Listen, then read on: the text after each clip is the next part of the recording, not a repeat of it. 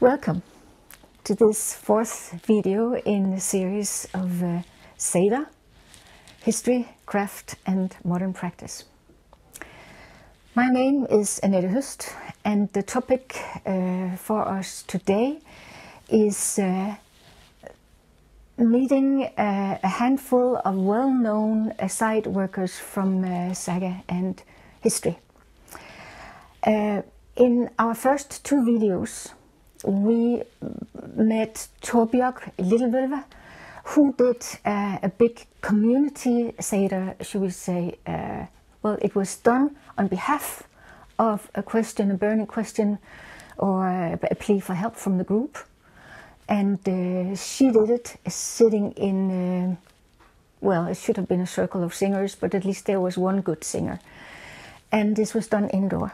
In video number 2, we met the experienced, but still, should we say, searching Vølve from the poem Vølvespor, that showed us something about how the method of Seidr, sitting out on a vision quest, can be combined with doing sight for yourself, or in this case, for your own diving deeper into your apprenticeship.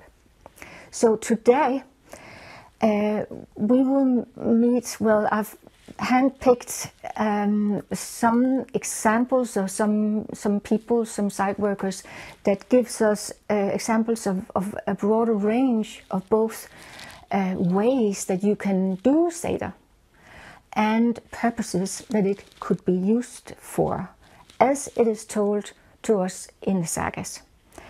And it's so that we both can know more about the method, the craft, and how to work with the intent for divination or healing, or changing the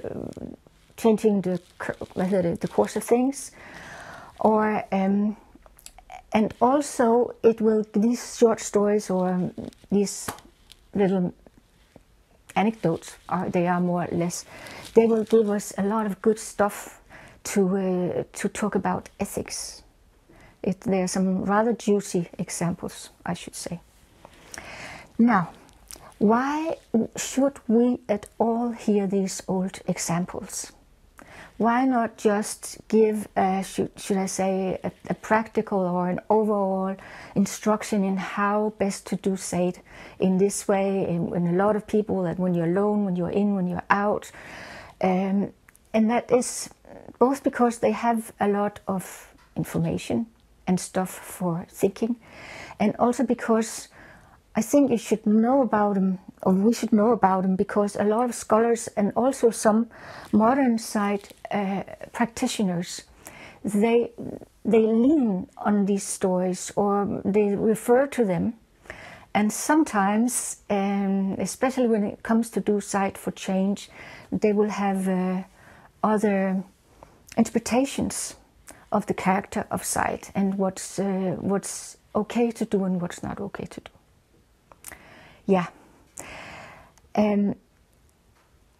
My intention is that through these stories, and then I go through them, and then we'll look at both the form, the method, the ritual form, and what was their mission there, what was their task, and together with that, I think it should together give you a key, or should we say a pair of glasses, so that you can go on and read all kinds of stories about sight, and then you have your own way of, should we say, looking at it with two kinds of sight in a way. That you both use like a logic reading, and also is able to use a shamanic or animistic view in order to both read between the lines and also be able to discern when is what's happening here the saga's own agenda, and when is it actually telling something reliable about how one can do Seidr. And I guess that's in short why I call this Magic University, because we both use logic and we also use magic. So we use magic logic. That's what I will go on with. Now to the stories. There is,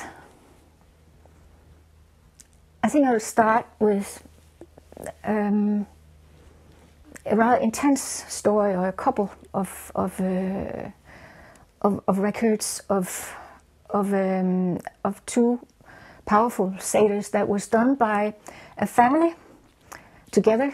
They worked as a unit. Kotkel, Grima, and their two grown sons, I think they were called Halmjørn or Stigandi, I think, yeah. They had, when this story takes place in Laxdøla Saga, and the family had recently immigrated from the Hebrides, and rather soon after that they get quite a reputation, both because they are maced seidmen. They were great side workers and wise in magic. I don't quite remember what the expression was used. Maybe we could put them down in the notes under the video. And they also get a reputation for being tough neighbors. There were neighbors said they were stealing, and especially one older woman, she complained to her son, and then he sails over to them, to where they live, and is gonna summon them to the Alting to accuse them of theft and, she would say, ill-willing magic sorcery. And then when he's done that, he's probably also called Thorbjørn, but I've forgotten. Then he goes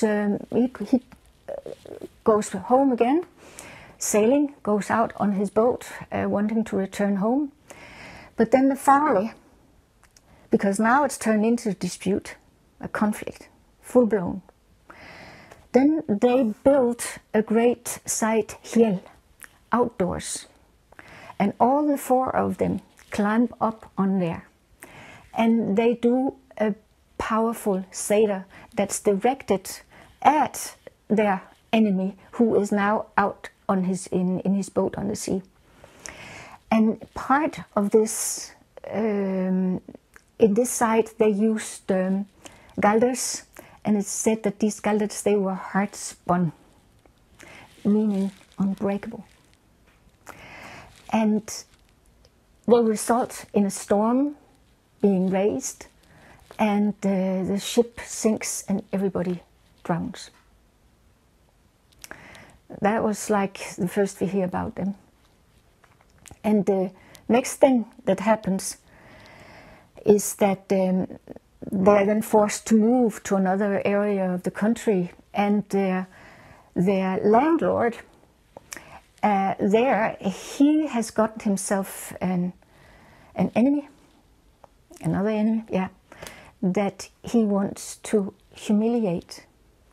So he, the landlord, hires his tenants, this family, Kotkel, Grima, and their two sons, with the task of humiliating Hrut, he's called.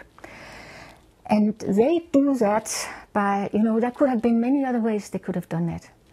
They could have lured him into an ambush and castrated him, or other things. But in this case, they chose instead to, at Hrut's house, when everybody had gone to sleep that one night, they went there, and either they built another side hill right outside their house. In some versions here that they simply sat on the roof of the house, and then they started their side songs. So we know already now that they could achieve their aims, And the thing is that even this side leti, this side song, has the intention of harming somebody. It's so beautiful to hear. And so everybody, he knows what it is. And he wants everybody to stay awake all night. But nevertheless, everybody falls asleep except for his young son, who is simply, should we say, lured by the song. So he walks out there, and it said he walks into the Seidr, into the power-filled space of the Seidr magic, and he drops dead. The Seidr is beautiful, the song is beautiful, but killing. Yeah. I'm sure you'll be eager to get back to discuss the ethics in this example, but you need to get a few others that I have handpicked for you to get the broad range. Because we leave now this family from the Hebrides. No, I also want to say that they were so skilled both in Seidr and Galdr, and probably all kinds of other things too, having lived on the Hebrides. So this shows that there's a connection, and both knowledge and training no borders when it comes to magic in the Old Norse tradition, or the North European tradition, in fact, we should say here. Next we jump up to Hålogaland in Norway, up on the northwestern shoulder of Norway. And there's a very brief mention of a woman called Turid, Sundafyllir, and we can translate that to sound filler or fjord filler. And it is said that simply, very shortly, that she was called that because in a remarkable sight she managed to get the fish back in the fjord, in the sound where they apparently had disappeared from. You can hear parallels here to Thorbjørg's Seidr that we heard about in the first video. It was also a question of returning food and fertility, fruitfulness to the land, to re-establish the harmony between nature and the human community. It is not said how she did it, but she also had a son, and he was called Völu Stein, as a Völve Stein, a stone, yeah, and could very well be that they had also worked together.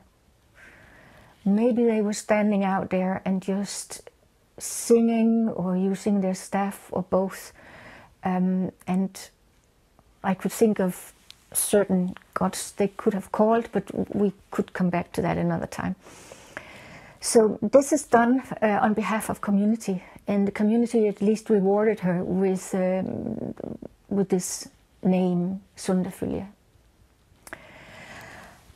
Then, well, and this story was from Landnámabók, the Book of Settlements. And then we jump to Njal's Saga. It's also one with a lot of drama and conflicts and this, that, and the other. And in chapter 30, I think, there are mentioned two brothers who were both very skilled warriors, and they also had some of the best weapons that you could imagine.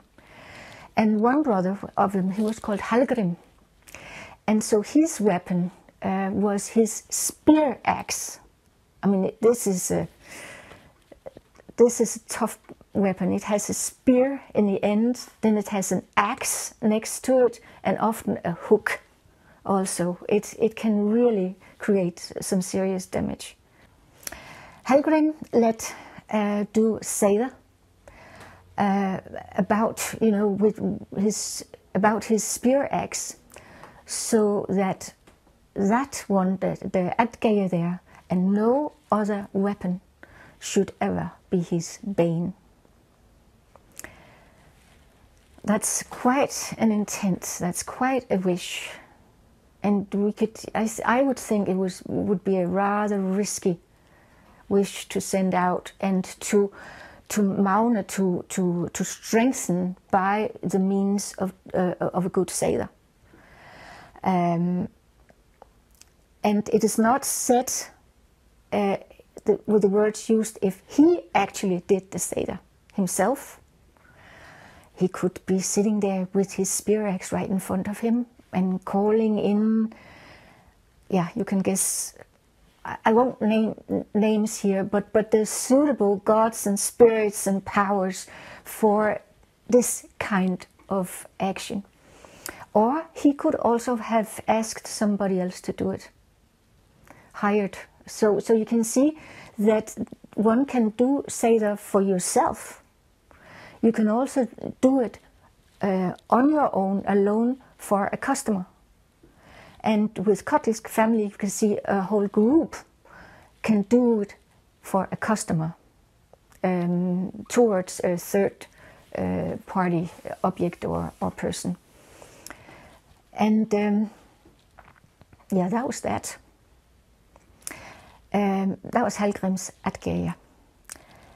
Then there is a story that's told in two different versions, so I'll just sort of mix them a little bit. In both cases, we are in Norway, and then a farmer who has a suitably big house, apparently, is inviting a Sami, Seidr cunning or Seidr knowledgeable woman, who has the archetypal name of Seidr, which you heard, I think, the first time in Völuspor. And if you don't know what else to call a Völva, you can always call her Seidr. It also, for me, often indicates that we are talking about more of a mythical or fairy tale type, or because they didn't, type of Völa, or because they didn't know her name. In the first version of the story, she arrives, Seidr, to the farm, to the house, where she has a big following with her of 15 young men and 15 young women, because she wanted there to be big singing. She wouldn't risk to be in the same situation as Thorbjörg was in Erik the Red, where there was only one person left who could sing the song. So, and the site was done partly for some kind of community issue, I don't know what. And afterwards, there was a lot of people gathered there. And then she would sit on a tall side hill and would answer questions about the future, would do spar, would do divination or oracular answers for those who stepped forward individually and asked her about it. And this was important. It was, should we say, it was both almost like a spiritual practice and a magic one at the same time, because people had a different view of what fate was, and your own part in that than is mostly used nowadays. But thirdly, it was also entertainment. So a lot of people were gathered there, and a lot of people stepped forward to her. And then at one point she says, well, there are a couple of young men over there, and they haven't asked me, even though to me they seem rather interesting.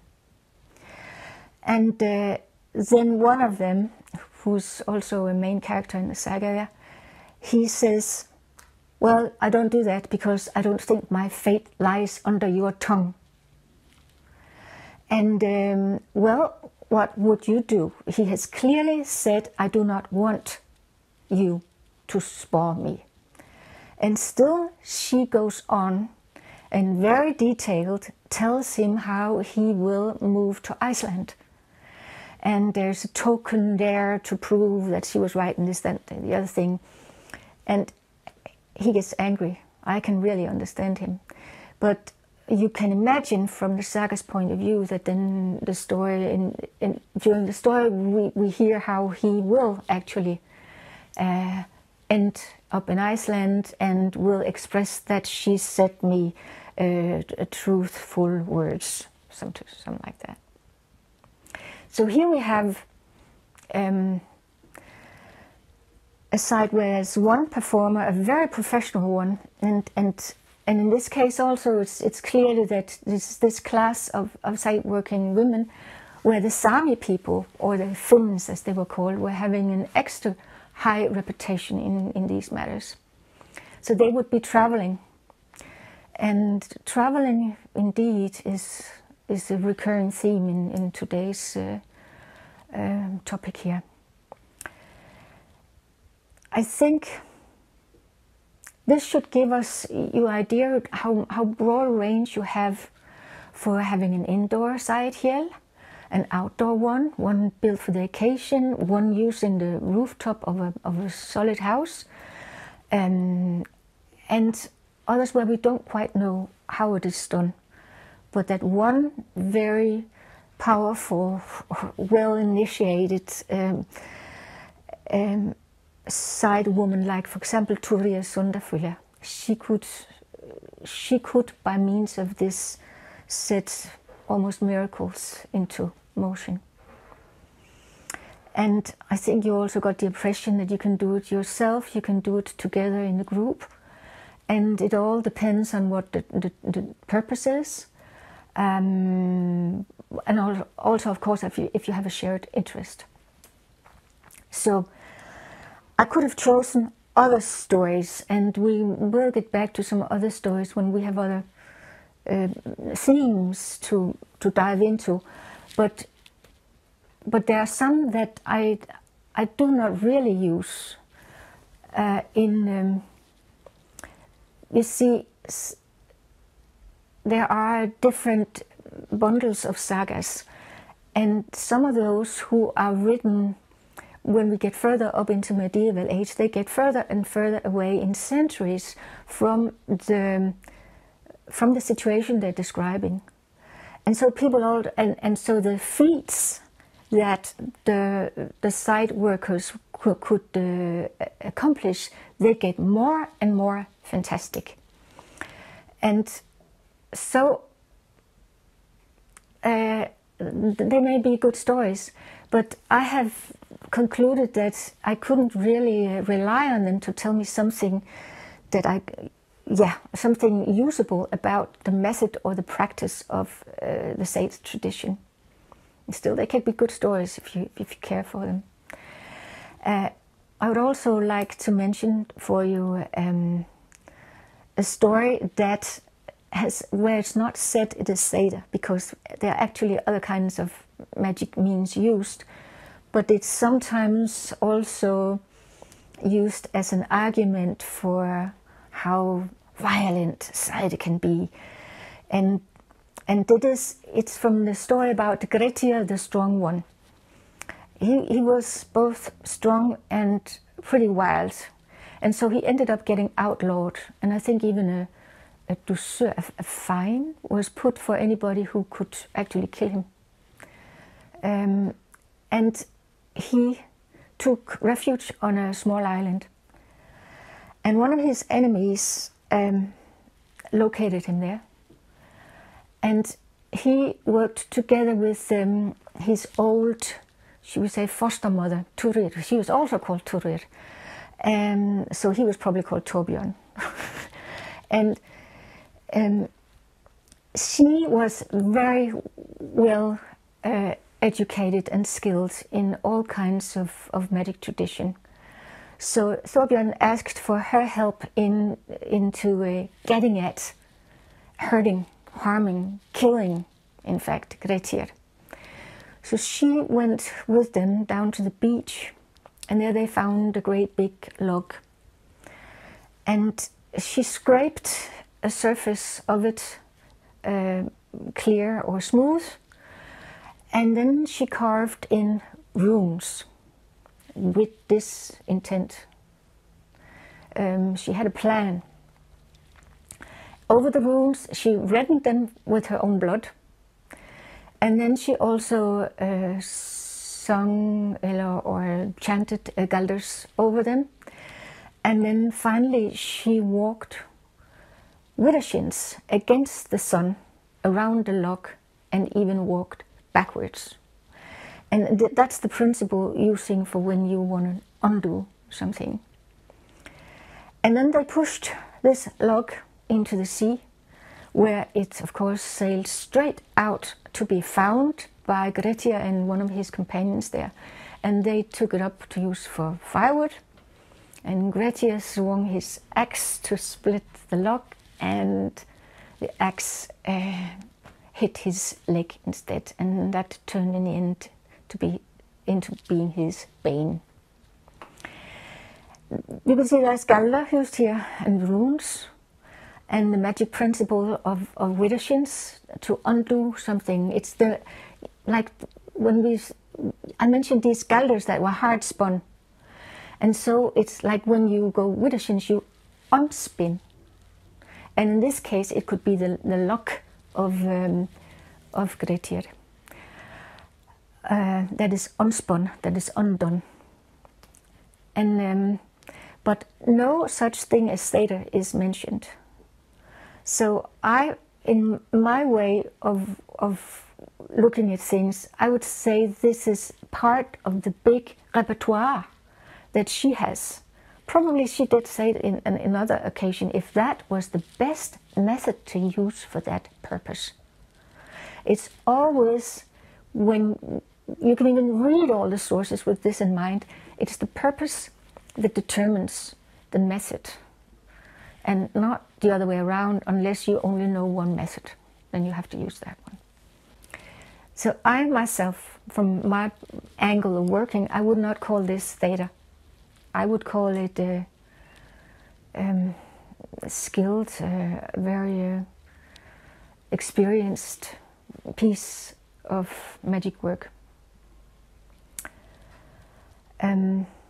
Yeah, and nevertheless, it has been, I've seen it used as an argument for the inherent violent character of Seidr.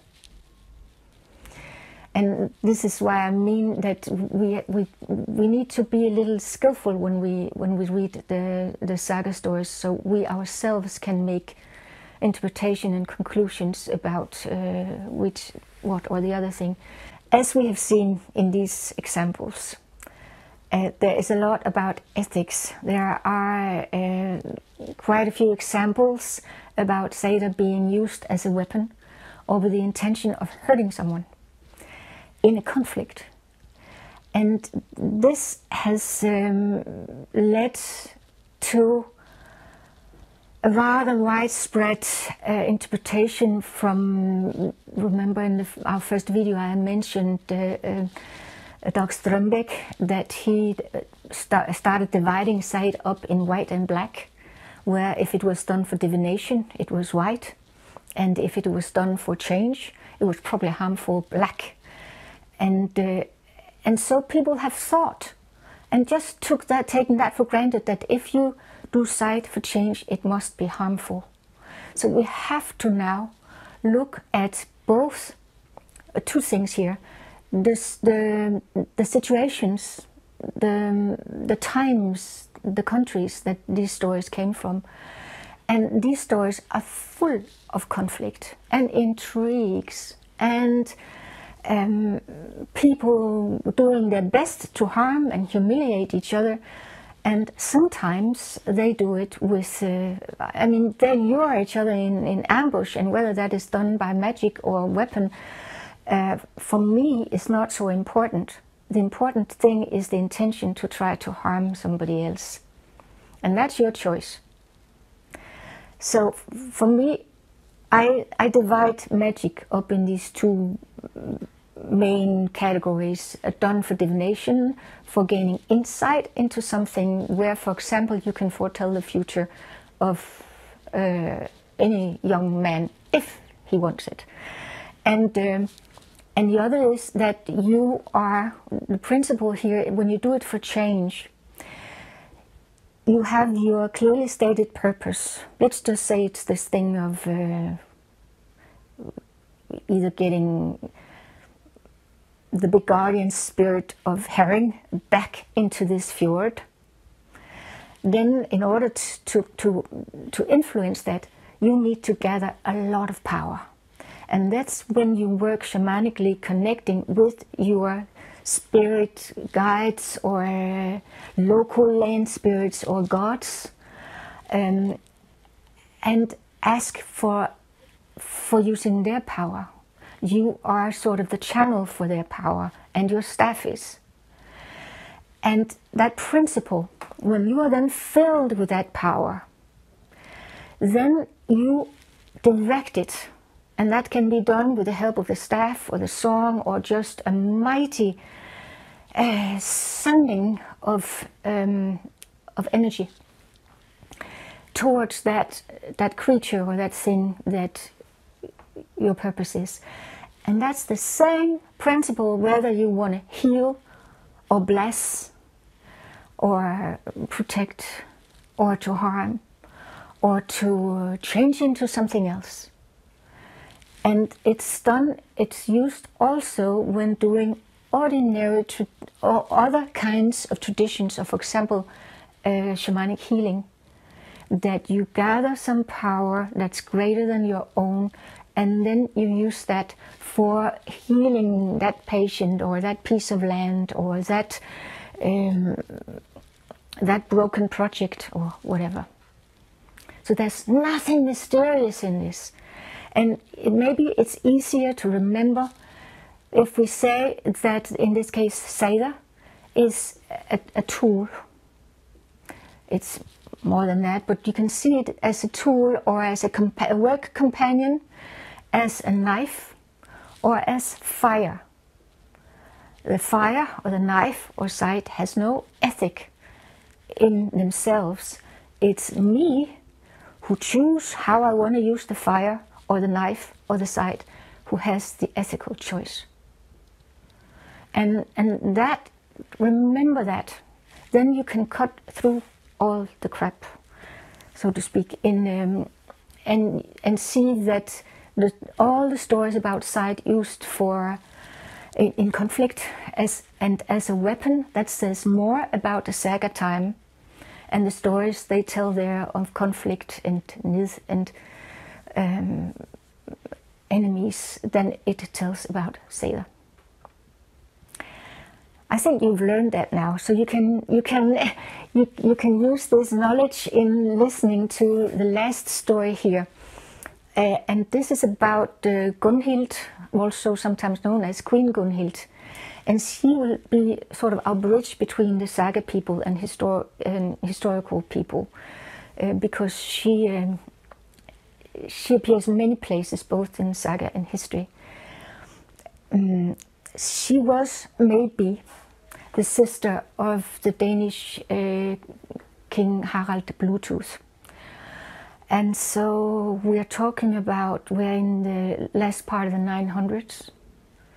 And she became very, very skilled in magic, all sorts, which we will see. And she was also very involved in politics and in all kinds of political intrigues in that whole northwestern Atlantic area for many years. Now, her education, her magic education, her shamanic education, she partly got in Samiland, where in the saga of Harald Fairhair, I think he's called, some people traveling there meet her, and she is there on being educated in shamanism and magic by two, they must be Sami Noides or Sami shamans of some kind. And she says in her own words that I am here to learn that knowledge, the knowledge that I can from these two Finns, because they are the cleverest or the wisest in all of Finnmark, in all of Samiland. That's quite a claim. And the words used there is, I think, is kunnuti for kunskap, for knowledge, and also that they were the frødigster, the ones with most frødi in all of Finnmark, magic knowledge. So they did not teach her Seidr. They taught her their different methods and principles and trained her in that. And that could be, for example, to use the drum and to use powerful magic singing to change consciousness that is more like the yoik of the Sami land and the Sami people, more yoik-like than kvæð or galde-like. And teaching her to journey between the worlds, and maybe even also teaching her to let part of her soul, her ham, travel out in another shape, like teaching shape-shifting. After her apprenticeship there, she, some part of her life, she got married with King Erik, and for some years they lived in England in what was then called Jorvik, the Viking stronghold there, called York today. And during that time she became really enemies with Egill Skallagrimsson, the known Skald, and also everybody was traveling a lot around. And it was said then that she let Mauna or Efla Seidr, let do Seidr. For this, that Egill Skallagrimsson should not know peace on Iceland until she saw him. Today they would have used hate speech on the social media instead, I guess. But anyway, that's what you could do back then. And so at one point they meet Egill Skallagrimsson. He comes, in fact, I think he's shipwrecked close to where she lives, and he's caught, and his life is at stake. And he's sitting there in his cell one night and trying to compose a poem that he can deliver the next day, and that will probably save his life. But then he keeps being distracted because there is a swallow that keeps flying around him and twittering and twittering and twittering, so he can't think. And this is also what Twitter can do to you. And but his friend runs up on the roof, on the roof, yeah, and sees the swallow, but also see how the swallow turns into a hamleipur, in a shapeshifter running down from, and they think that it is Gunhild who has done that. So that's a juicy character and very international, as you can tell. And now you have gotten, you can cut through all this thing about, I mean, they were enemies. They did anything they could. I mean, and yeah, to harm each other.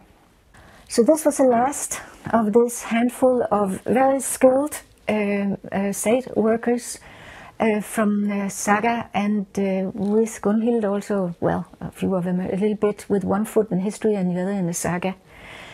And that will be the end of them. Now I think we will turn to a few people that we have traces after in the earth, in fact. These were traces in words, now we go to traces in earth. Now let's turn to a few examples, just a brief overview of some of these highly specialized site workers and trolldomskyndige, shamanically trained cunning folks that has left their marks in graves both in Scandinavia and, as we'll see, on the Isle of Man. And the first I'd mention is in Denmark, in northern Jutland, is at the place called Fyrkat. It's a big sort of fortress-like Viking building, very impressive, and it was built around 980 or something by the King Harald Bluetooth. And here is a burial site, and one of the richest graves there is a woman who is, should we say, just to do it short, she's respectfully buried in a way that was only for high status women in a wagon casket box, and which is mirrored, for example, in the Norwegian Oseberg queen. She was also buried that way.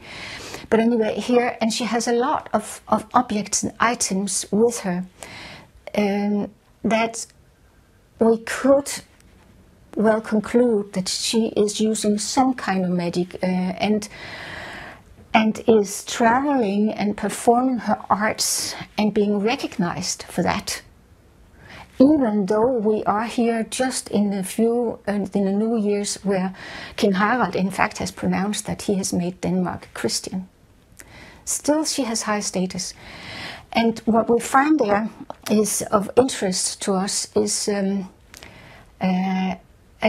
iron staff, a short iron staff, and there's also traces of a longer, slender wooden staff, which for me is the most interesting, because they are much more well known to me as a usable side staff, and other things. Now, one thing that is up for discussion here is that it seems she also had a leather purse. I mean, you can almost imagine that she was the woman that was described as Thorbjörg in Erik the Red Saga.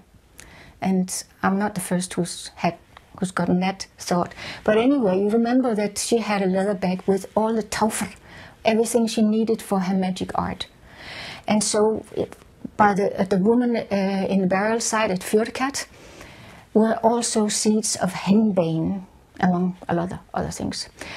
And this has made mostly some archaeologists very eager to come forward with the idea that she used the smoke or something else, decoction of henbane, that influenced her. It's like instead of ayahuasca or everything, a drug to change your state of consciousness.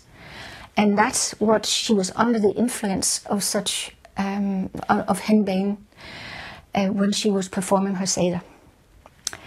And I don't think so, because if we look at it shamanically, historically, then everywhere things like henbane and its should we say, its kins in the plant family of the strong plants, those that can alter your mind, when they do it so strongly as henbane does, then you don't at the same time sit at a side hill and perform in a group of people. It could be she has them because she is mankundi and she's also a healer, because sometimes it has been used for, what is it called, anesthetic purposes, with illness or surgery or things like that, or to kill your enemies. Anyway, so I hope this thing of the henbane, we could maybe go back to that, but it's been with the graves in general. It's often that, and I can say that because my good friend and colleague Maria Lisette Jacobsen, who's the manager and behind the camera here, she's also an archaeologist, but at the same time she's also a shamanically experienced person. And I hope very soon she is ready with a good article about henbane and the Fjordkat woman, so we'll once and for all we'll get that straightened out. Now, but usually, sometimes, but that's the Fjordkat woman. What could we else say about her? She has high status. She was rich, and the different items in her grave shown that either she has been very well traveled, at least in the whole Nordic and Baltic area, or she had been trading with people from there. Yeah, if you could almost see the story of Thorbjörg retold with the Fjordkat woman in her shoes, and maybe happening at Fjordkat instead, because it's said rather many times in the sagas, and that's also what all the graves are showing us, that there was this class or people were traveling with their skills in magic and shamanism. And in general, people were traveling a lot. So if we jump then from Fyrkatkvindens grave in North Jutland and go to the Isle of Man, right between England and Ireland, there is a burial site with, that area was much more Christianized at that time. We're talking about the late half of the 10th century. So in that Christian area is a pagan burial site. And one of them is a woman, and her grave and her remains show us that's like the richest Viking period female grave outside Scandinavia from that period. She has been called then, that's how you can Google her and everything, as the pagan lady. And anyway, she had with her some of the objects in her grave, and the whole setup of it. There are quite some reminders or some coincidences between that and the Fyrkat woman's grave objects. And one is a metal cooking or meat spit that is lying at her one side, just as it does with the Fyrkat woman. And this has been often interpreted as a staff, for magic purposes. And we can return to that when we get to the video where we will really dive into the staff and how we use a staff. But for now, I can say that also here we can see that she was well traveled. As far as I remember, she had like amber beads from the Baltic area and this, that and the other thing. And it's also then suggested that she was doing magic work or Seidr or some such thing. And that could be. But I should also say that sometimes I learned from Jonathan, my good friend, ex-husband, and part of the firm here that we do together. When he was an active archaeologist, he used to say that, well, if you find something and you don't know what it is, you can always call it a ritual object. And it seems to me that often when archaeologists are doing the research here, they're more eager to read magic into whatever is found than other researchers, like historians of religion. There's also a time thing here, because, for example, with the Fyrkat grave, when that was first excavated in the 1950s, I have some of the first reports there, and they wouldn't dream back then about suggesting that she was doing Seidr or magic.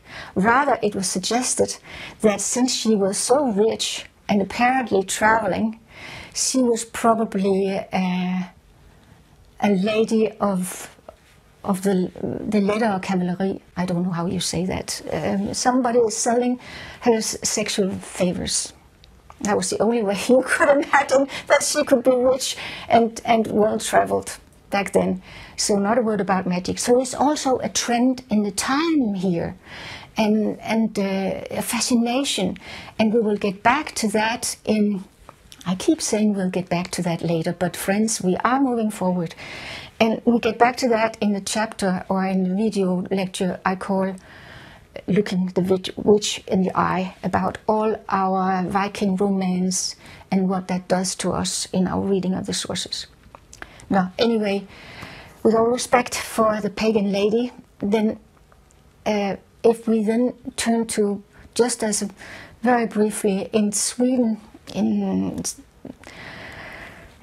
should we say the middle, the heart of Sweden, there is a Viking settlement, or from Viking area, called Birka, big one, a lot of stuff, and there's also a great burial site there, and several, at least some of, I don't know, quite a few of these burials there are also women of high status and with some kind of iron staff or rod with them.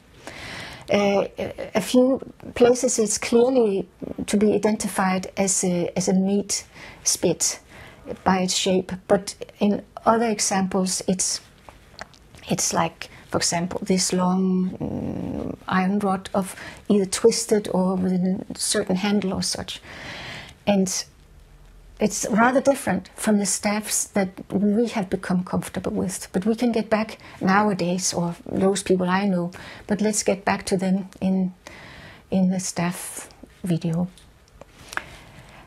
Let us also just mention or remember here that up north of Oslo in Norway, there is a huge burial of somebody that's been called the Oseberg Queen.